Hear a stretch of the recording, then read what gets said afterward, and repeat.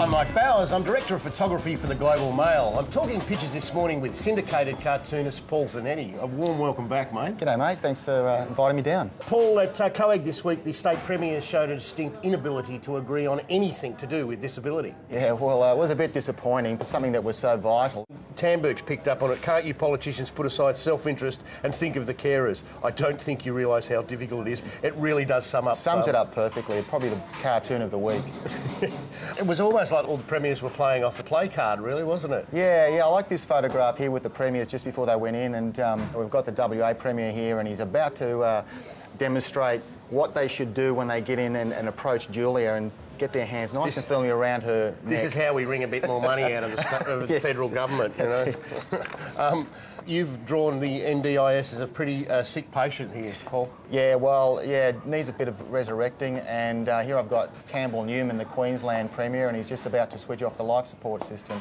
Something like that is very difficult to satire because you don't want to be seen as being insensitive, so you've really got to try and portray it as it is, and that was pretty much the vision that came to mind. You're not trying to tell the viewers that cartoonists have a heart, surely? Yeah, we try not to lean on it too often. Look, the Olympics are upon us, and it seems the popularity of the Prime Minister, Julia Gillard, is a Herculean Olympic task that she's got before her. Not much successful pole vaulting going on here, but this cartoon could possibly be a new Olympic event where we've got this kind of catapulting pole mechanism, and as you throw more poles on it, it's going to sort of catapult her out the window, but she seems pretty well superglued to her seat there, doesn't she?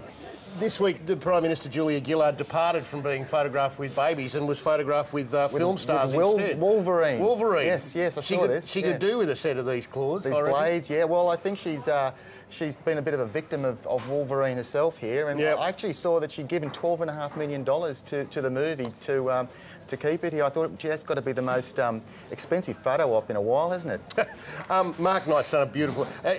Mark's detail on these things is just enviable. It's enviable. The cartoonists sort of look at each other's work, and do you get I'm drawing very envy? envious. I get pencil envy when I look at Mark's stuff. I actually do. Gillard visits Wolverine's set.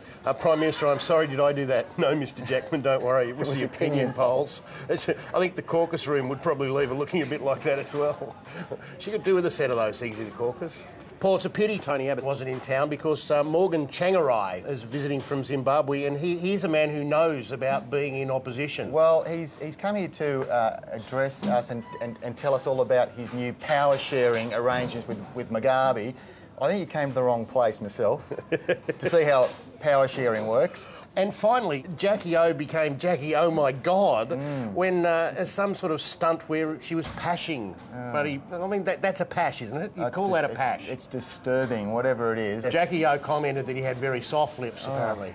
Well, I'll just take a word for it, mate.